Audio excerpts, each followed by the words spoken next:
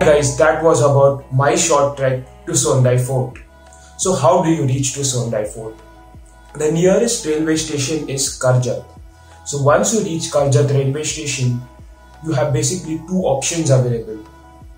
The first one is to catch an ST bus from Karjat East and get down at Borgaon Fata.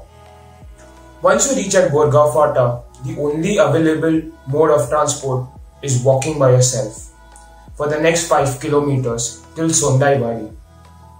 The second option is to take a tum-tum from Karjat East. The tum-tum guy would charge around 300 to 400 rupees for a one-way trip to Sondai Fort. You can get in contact with him for a return journey as well. Trekking route. There are basically two trekking routes to Sondai Fort. One is via Sondaiwadi and the other one is via Wavarle. The one which is going through Sondaiwadi is a short 20 minutes hike, while the one going from Wavarle is around 1.5 to 2 hours hike. The route is not well marked from the Wavarle side. So we did the ascent from Sondaiwadi and the descent from Wavarle. Once you reach the top of the fort, you will be able to locate Wavarle village and accordingly take a route to Wavarle.